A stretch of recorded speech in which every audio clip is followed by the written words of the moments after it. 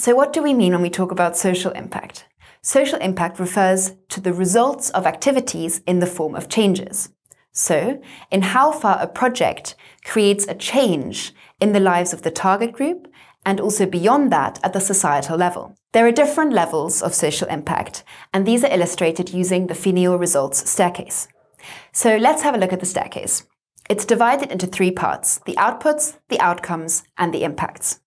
We distinguish between impacts being results at the societal level and outcomes being the results within the target group. But what do we mean by outputs? In order for social impact even to emerge, something needs to happen.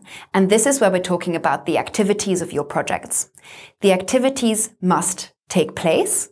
The target group needs to take part in the activities, and the target group needs to accept the activities. What we mean by acceptance is that it meets their needs. Because if the target group accepts the activities, then we can start talking about the emergence of social impact. Because something changes in their skills and in their awareness and attitude that enables them to change their behavior and thereby, now we're at level 6, change their living conditions for the better. Overall, this project will contribute to solving a key societal problem, and that's when we talk about impact, about changes at the societal level. So let's have a look at the results staircase using a concrete project example.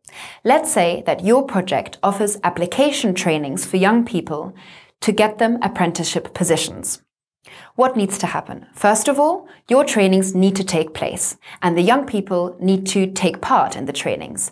They need to accept them and enjoy them. Through this process, they will gain new skills and new know-how. For example, they might understand better what it is that companies are actually looking for in their apprentices, which will then help them to write more targeted applications and hopefully get an apprenticeship position. Overall, the project will therefore contribute to reducing youth unemployment at societal level at large. So why don't you try it out? Take the results staircase and fill out the different steps for your own project.